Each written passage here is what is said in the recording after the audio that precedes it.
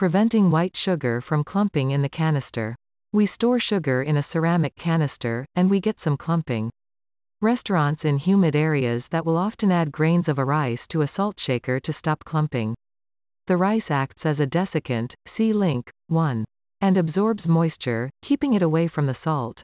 I believe the salt also acts as a preservative for the rice. Is there an equivalent common household item that will keep moisture away from the sugar, or is getting a better canister really the only way? You can still add rice, just wrap it in some cheesecloth first, so it doesn't get mixed with your sugar. Another solution is to save the little silica desiccant packages that come in many prescription drug packages. They are blue when they are fresh, and turn pink as they absorb moisture. Once pink, they can be dried out by gently heating in the oven for a few minutes, 10 to 15 minutes at 200 F or so.